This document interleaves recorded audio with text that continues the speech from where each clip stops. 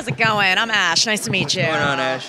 I feel like around To All the Boys time, you probably got all these questions of being like, which superhero would you want to play? Or were you getting stuff like that back then? I mean, I think I maybe got that question once. It was probably me. So how does it feel to be Atom Smasher? It's surreal. It's magical. It's absolutely absurd. I'm so grateful that they let me be a part of this. It's nuts. I feel like this is something that kind of existed in a vacuum for a while, and now you take this stage, Comic-Con, first time in 3 years, you get that energy from the room. Describe that to me. Oh, I mean, it's infectious. We went into Hall H and we sat there, 7,000 people, and I understood that the foundation to this film was, of course, the comic books and the universe that has been created and been written. But to actually be here and to feel it, to hear it, to be in the middle of it, to show a sneak preview and to hear the screams, and for you to, I'm screaming, they're screaming, we're all screaming, it's just like everybody's losing their goddamn minds.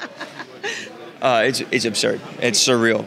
Tell me who Atom Smasher is. How would you describe him in this movie? In this movie, so in the comic books, he's a fully formed superhero, right? He's an adult.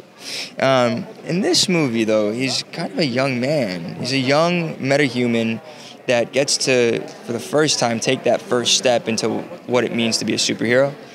He comes from a pedigree of superheroes, and his grandfather was actually a supervillain, but not by choice. He was kind of forced into it. He did rectify it in the end.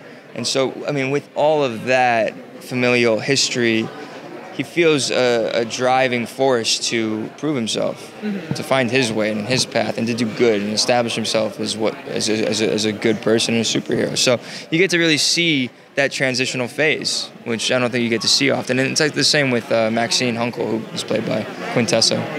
How do you feel about the idea of this being kind of a launch point for huge things? You tell me.